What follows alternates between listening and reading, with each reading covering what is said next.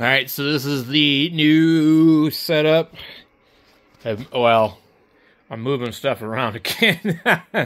Anyway, I don't know. I could not get the other TV to work with the Pi Star. It was like, it was cutting it off, like, right here. And I don't know why.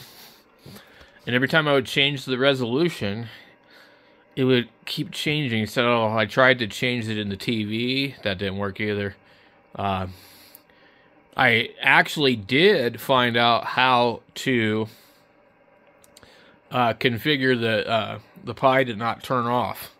Let me see if I can show you guys that.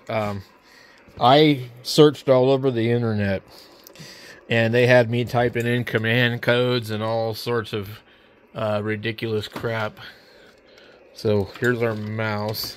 We have a wired mouse. Okay, we're gonna go into here. Preferences. And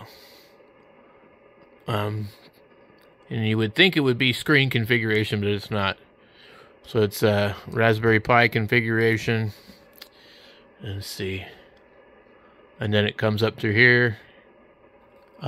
Display. See, it says screen blanking. You need to turn that off. Once you do that, this thing just stays on. So, they did not really tell you that. You go look it up on the internet, and they want you to do all this other crazy stuff. So, what this does is it works like a geochron, and you can configure some other stuff. So you got my call sign here. We have the day in Zulu. It's 542 Zulus, the UTC. And then it gives you like my grid square and all that. And the DX, their UTC, their grid square, whatever the hell. And it shows like these guys are here and here and here. And then these things, they change. So, I don't know why this would be considered DX. So earlier we're seeing all the VKs and all that on here. Now these are reported on the DX cluster. So I believe that you can just kind of change that.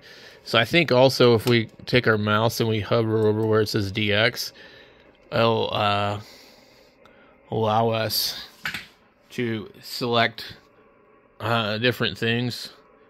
I don't know why you would select satellites, but anyway.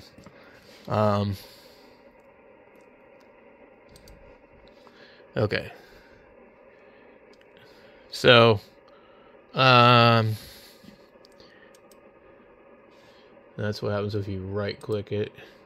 And I accidentally shut down the entire ham clock. So I guess we just click that. I don't know what I'm doing. So usually this thing just starts on its own. Okay. So this is how it starts up when it boots. And then you can, you know, go into the setup. Let me show you. Okay. So you would enter your call sign, your grid square, all that. This is a huge TV, by the way. This is, you know, pretty big. I mean, you can see the radios and stuff down here. So you do all that, and it'll allow you. You can change this. Its default is like some goofy rainbow thing. Skip.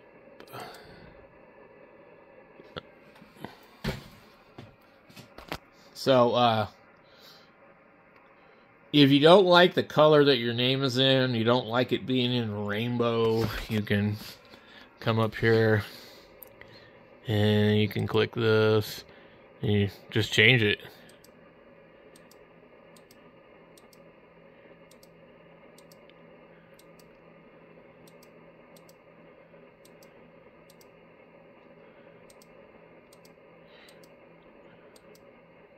There's a couple of other settings.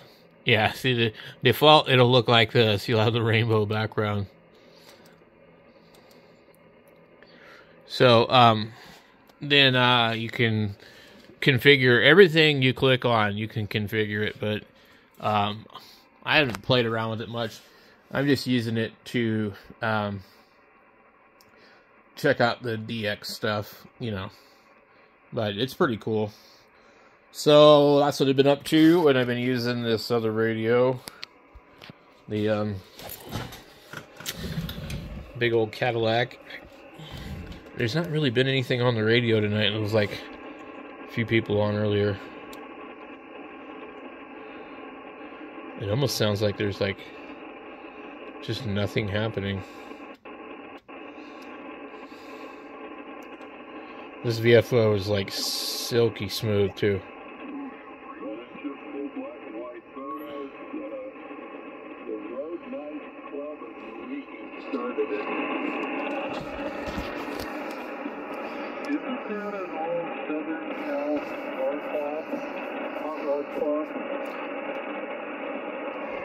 So now you see here, these two just popped up, ZL6 Bravo and JA2IGY. These ones here have been getting spotted all damn night. VK6R BP. And then the guy in Hawaii.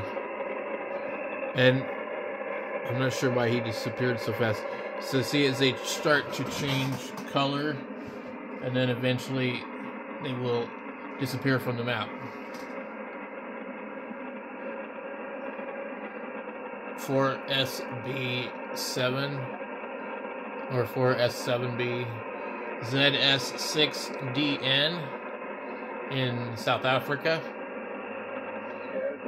5Z4B. And so I think if we come in here and we click on this,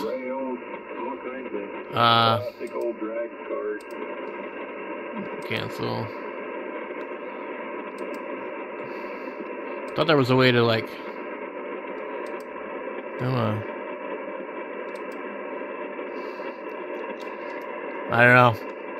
I thought there was a way to like click on them and look them up, but apparently not. I mean, maybe there is. And I don't know what this thing means.